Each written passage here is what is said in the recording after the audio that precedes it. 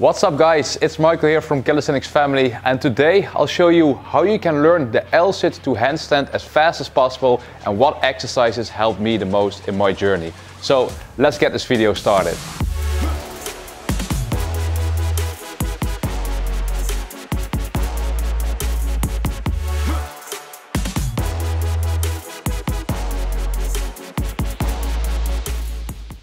Alright, so when it comes to my own experience with the L-sit to handstand, it took me about 6 months to unlock this move. I had a hard time to learn this move, especially the transition part was really hard for me.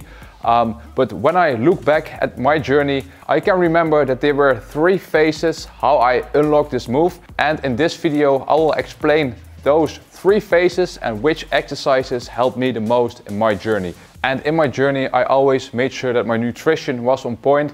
I used the products from my protein, whey protein, creatine, and supplements that I used and still use on a daily basis. So if you need any products from my protein for optimal performance and recovery, make sure to use our code CALIFAM, up to 50% discount. You can check the link in the description. So let's get started with the first phase. And the first phase is all about gaining shoulder strength.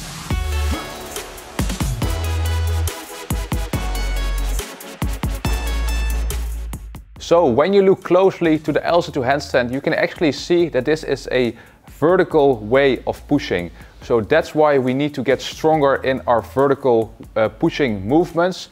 And the exercises that you can do to get stronger in this movement is the dips, pike push-ups, and also handstand push-ups, because these movements are similar to the L-sit to handstand movement. So before moving on to the next phase, make sure that you're able to do 15 dips, 10 pike push-ups with good form, and also 5 handstand push-ups against the wall. So when you are able to do this, we can move on to the second phase, and now we're gonna practice the move itself by doing eccentrics or negatives of the exercise to get our body used to this movement.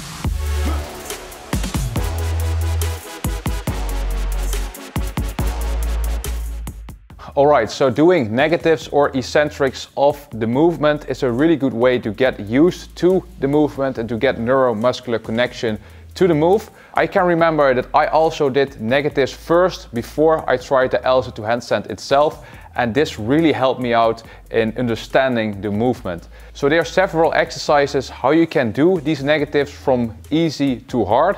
The first one is a negative against the wall. So you start in a handstand position, you just jump up towards the wall and you basically tuck your knees in and come as controlled as possible to the floor. And while you're doing the negative, also make sure to bend your arms so you get comfortable to the bent arm pushing position of the L-sit to handstand. Do this for 5 repetitions per set. And when you get comfortable with this exercise, you can make it a little bit harder by doing this same exercise, but now with your feet against a bar. So with this exercise, it's most convenient if you have relatively high parallettes, because this will enable you to do the full range of motion of this exercise, because you have more space underneath the parallel, so it's easier to get into the L-sit when you come down from the handstand. We are using these parallettes from Street Gains. They are really stable and have the perfect height to learn and unlock the L-sit to handstand.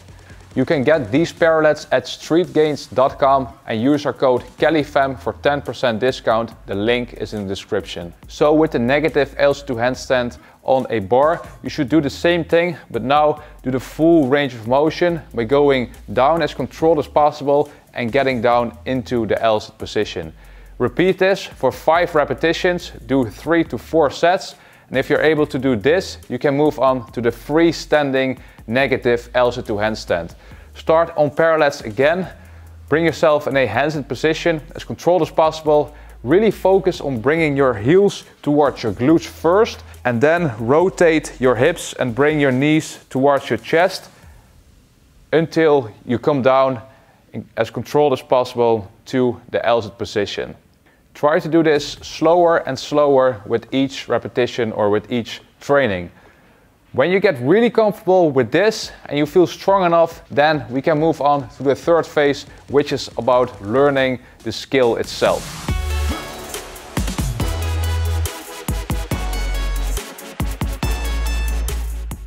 Alright, so now you're comfortable with the negative part of the exercise, we're gonna focus on the concentric part of the exercise. And we will divide this part in several exercises. The first exercise is the L-sit swing to a bent arm position. So with the L-sit swing, bring yourself in a L-sit position for a really short time, only 1 second. From there, use momentum to move towards a bent arm position in your elbows and bring yourself to the L-sit again. Do this for 5 repetitions per set. So that's really the first part of the L-sit to handstand. But now when we're getting to the second exercise, it gets really hard, because now you should be able to move and do the first part of the L-sit to handstand, but when you get to the transition part, it gets really hard. So to overcome this struggle and to work on your transition, I would really suggest to work on the following exercise, which is the assisted tuck to handstand with the help of a resistance band. Alright, so now grab a resistance band and put this around your hips. So the starting position with this exercise is the tucked hold with bent arms. So we're gonna skip the L-sit, but really focus on the transitioning part, and from here push yourself up into the handstand position. At first, this exercise might feel a bit uncomfortable, but when you keep training and doing this exercise, then you get the hang out of it, and you understand the movement, and you will notice the benefits of this exercise and really get better in the transition part of the L-sit to handstand. So when you're comfortable with this exercise, you can move on to a thinner band until you feel ready to move on to the last and third exercise, the free standing L-sit to handstand. When doing the L-sit to handstand, focus on creating momentum. So start in the L-sit position, hold this for only 1 second, use the momentum to bring your hips above your shoulders as fast as possible and bend your arms no further than a 90-degree angle. A really big mistake with the L-sit to handstand is that people tend to bend their arms too deep, so you're in a really deep handstand push-up position, and there's just no way that you're able to press up from this depth. So really focus on bending your arms only until a 90-degree angle and bringing your hips above your shoulders when doing the exercise. Of course, I can imagine that it's really hard to press up from that position. I've been there myself, but one thing that really helped me out is pushing and kicking at the same time. So when you push up, also kick your legs out so you create even more momentum to get into the handstand position. And at last, when practicing the L-sit to handstand, don't be afraid to fall forward.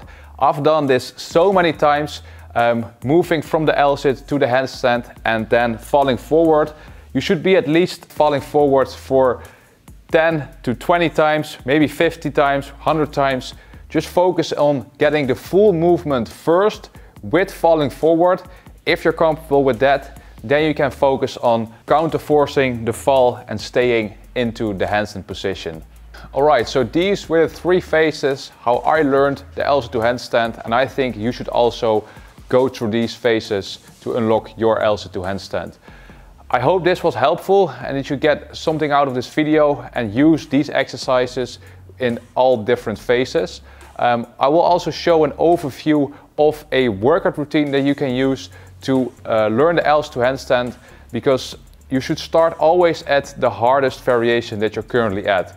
So for example, first start with skill practice, the L-sit to handstand itself, then move on to negatives, and at last work on increasing your shoulder strength.